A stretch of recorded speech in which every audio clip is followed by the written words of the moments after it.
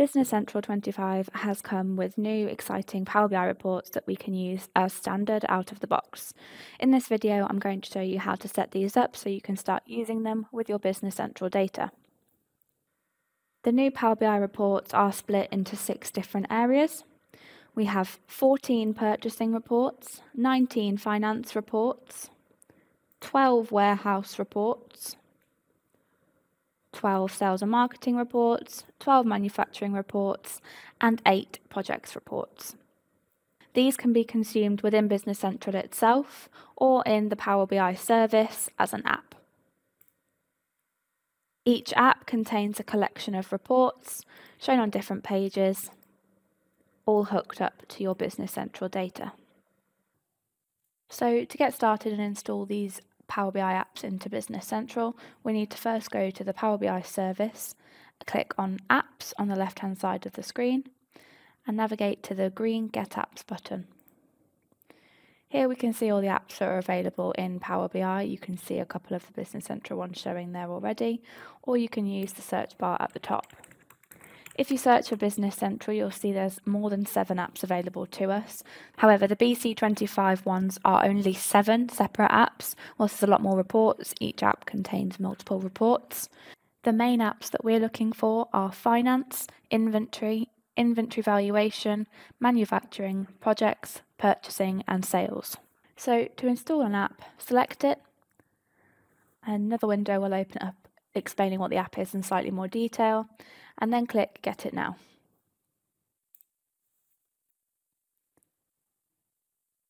This will take us back to the apps page in the Power BI service. Click Install, and you'll see a window pop up at the right to say that this could take a little while. It shouldn't take too long, and once that app has been installed, we will see it listed here like so. Once that app is installed, you can then proceed to install the others. There are 7 in total, so this can be a little bit time consuming, but repeat the same step for each of the apps.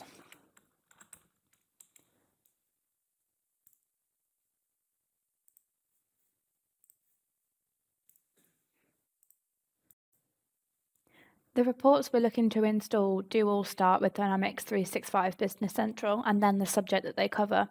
However, when you're looking at them in the App Store, they can have slightly different names, and it might not always start with Dynamics 365.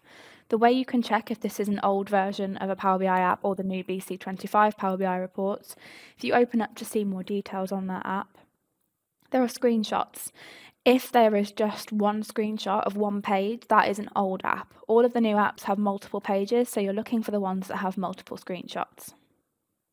Once you have all of the apps installed, we then need to connect it to our Business Central data. As we've installed it, it's currently connected to a sample data set. So if we open up one of the apps, you'll see a yellow bar at the top saying you're viewing this app with sample data and a link to connect your data. If you click on that link, a menu will open up in which you need to input your environment and company. We do need to input this exactly, and it does have to be done manually. So I'm pointing to the production environment, and my company is Cronus Izzy. Click Next, and we will see a credential pop up asking us for an authentication method. I'll be using OAuth 2, and the privacy setting is automatically set to organizational. Next, I'll sign in and connect.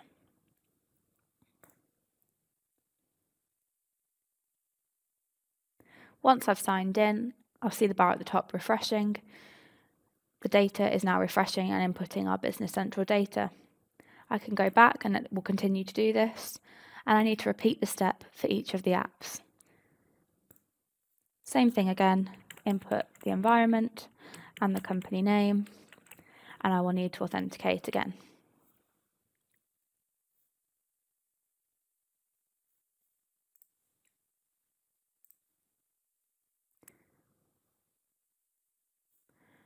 Repeat this step for all of the apps that you're installing. Once you've updated the data source for each of the apps, you can open up and check that that's refreshed. The best way to do this is to open it, and you can see the company name at the top and the last refreshed, so I can see that this is now pointing to my company. The other way you can check is by opening the drop down at the top where it says data updated, and you can see the time that this is refreshed. Now that we have everything set up in the Power BI service, it's time to plug this into Business Central.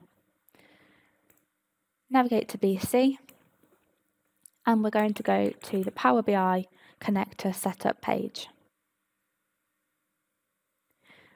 On this page, we can configure the date table, we can change the calendar type, the start and the end dates for the date table, and select the first day of the week, and also the country where you're based so that you can get local national holidays. Beneath the date table configuration, we have 6 areas. These are the areas that our reports cover. We have 6 areas but 7 reports because the inventory report contains 2 separate Power BI report files. So if we open the finance one, for example, this is where we need to tell Business Central which file in the Power BI service is our finance report.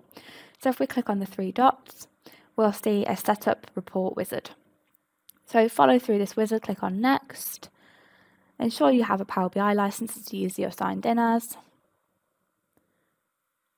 and then click Finish. You'll only have to follow that step once. Once you've got through to this page, you can select which app from your Power BI service contains the finance report. So we're looking for the one that says Dynamics 365 Business Central Finance Report. Then we can click the Finance app, and that has then plugged the finance report into Business Central. If I now navigate back to the Role Centre and go to All Reports, under my Finance section, I can now see Power BI reports, and there's 19. I can select on any of these, and it will open up that page within the Power BI app, like so. So if we go back to the Power BI connector setup page, we then need to repeat that step for the other 6 areas. So next I will follow sales. As you can see, I've already authenticated, so it takes me straight to this page. Click on the Sales Report app, and then the app, and that has plugged sales in. So now if I go to the sales area, I will find the sales Power BI reports. Repeat for the sections below.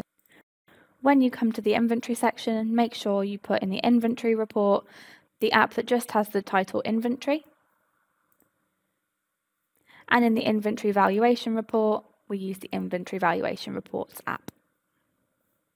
Once you have plugged all the apps into the relevant sections on the connector setup page, you're ready to start using the Power BI apps in Business Central 25. As you can see on this page, there are further steps you can take if you wish to filter the data down further, using the different start and end date sections within each category. Otherwise, we can go back, look at all reports, and we will find within each section now we have a full list of Power BI reports per area. And I can select any of these to open up a relevant page.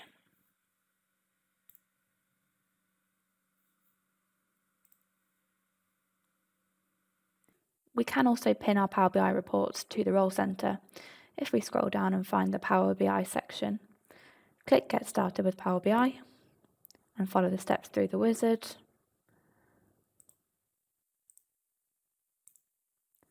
You'll then be able to select reports, and what you'll see here is a list of workspaces that your user has access to in Power BI.